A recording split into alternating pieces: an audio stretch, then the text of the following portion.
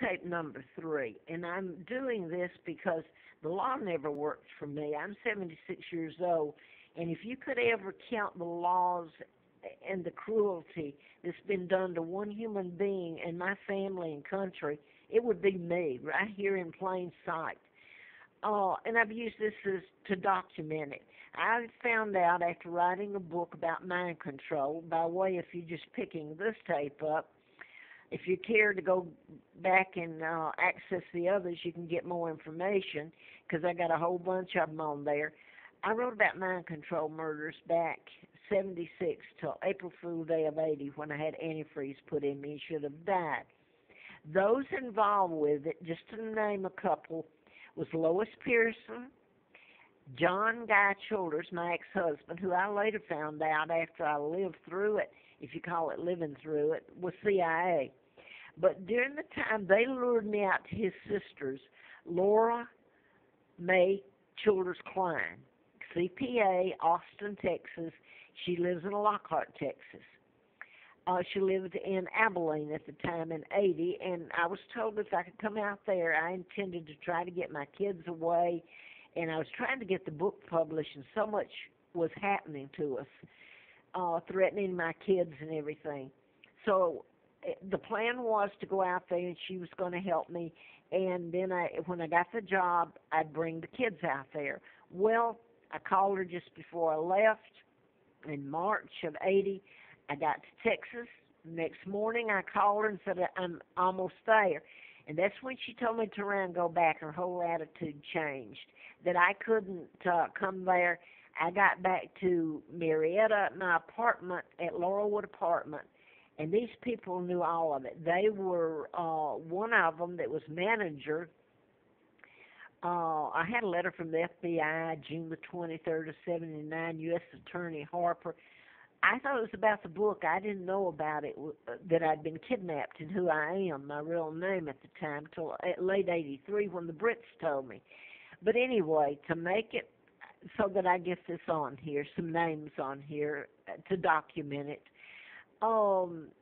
they let her, first of all, the manager, I told her when I signed the lease, my name, just me, and my 2 sons, I told her they were in school. I told her about doing the book, and I was having a lot of problems from it, and I explained it to her, and so she would know, have some, well, you kind of know it after you talk with people, but anyway, and she informs me that her uncle or nephew, I believe it was her uncle, was FBI in charge of the Patty Hearst. So you can go from there, because the Hearst, I found out later, were part of the people, the Freemasons or Illuminati, they call them now, that are in power. The global government was part of kidnapping me, too. And Patty Hearst, by the way, Frank Sinatra, I might as well get it in here, his son, Bill, was kidnapped. Bill, they don't mention, but he's his son, and he was kidnapped during this time. The Americans have stood by and watched this. Most of them, a few have helped. It's been one step into hell every step of the way, what's been done, not just the antifreeze and this woman who's mother of the twins. They gave me the name of the twin, Peggy and Dempsey, married the Childers, and this is the twins' name, Carl, and both of them had been killed by Lina, their mother. And I was brought over here in 41. This was made in 43. It was a hellhole. Now then, I'm jumping around, but this put my kids, when I found out about being kidnapped, in jeopardy later on in 83, because they're heir to the crown after me, Mark and Scott, and I haven't seen them. I have no idea where they are. I did want to say this, and I'm going to go ahead if I'm leaving other things out. I don't know who all got in on the antifreeze. That's just one step when they tried to kill me. I wanted to get these names in because I just got them now. I wanted to tell about Laura Childers. By the way, when I married John Childers, I realized later, after I found out my real name, that he had actually left like clues that later I would put together about my identity. So he always knew he was meant to marry me and do the things he did.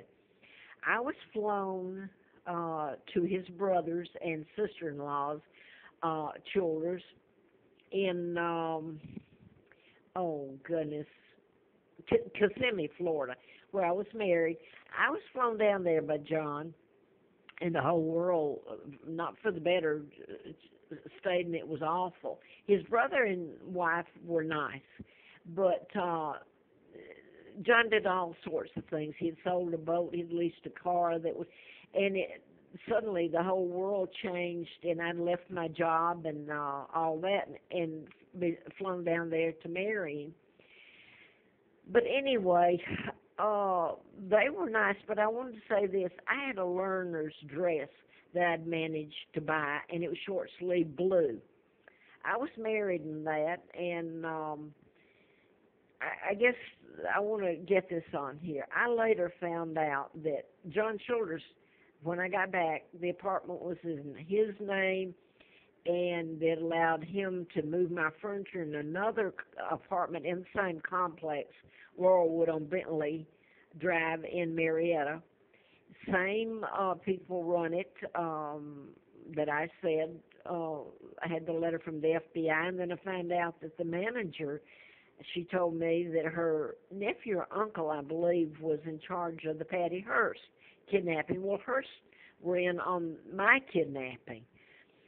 So the whole thing was planned. It was illegal. When I got back from trying to go out to his sisters, who lured me out there, I got back and found I had no apartment. They had allowed him to move my furniture into another apartment a couple of doors up. I had no apartment now. The lease, they had allowed him to have a new lease in his name using my deposit.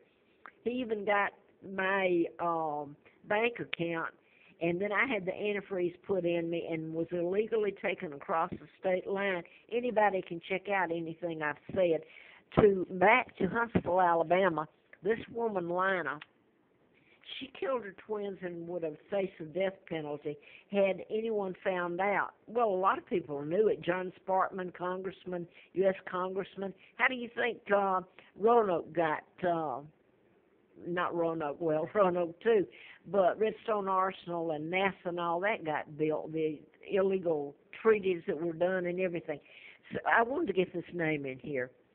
I found out that John Childers, during the time, he had put me on his insurance, and that's when the antifreeze, when I got back and he had my apartment, April Fool's Day of 80, I had antifreeze put in me.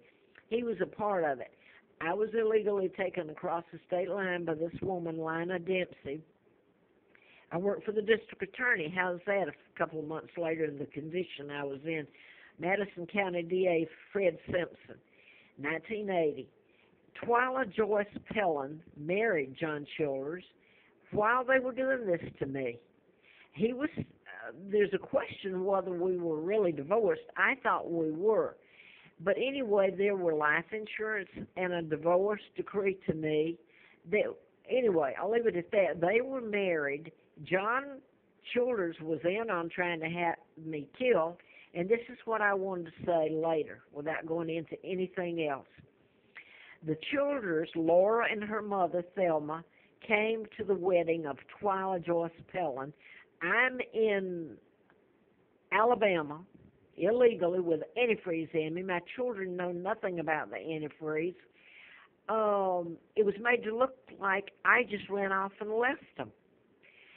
And they had a wedding. And they even, my understanding, they took my sons, Mark and Scott, they even made them stand to be measured for a tuxedo, and they had this wedding, John and this woman, Twila Joyce Pelland. Now then, when I just Googled it now, after all this time, I've tried to, I don't want to contact her. I want her and all these people, and half of them are dead, to go to jail, justice to be served for their part in it. Laura Childers, but it gets into doctors, you name it. But she lived in Lawrenceville. That's where Larry, for a long time, she lived, and John, I believe they did, my ex-husband, where Larry Flint was shot, and I was later flown out to Flint during the campaign. But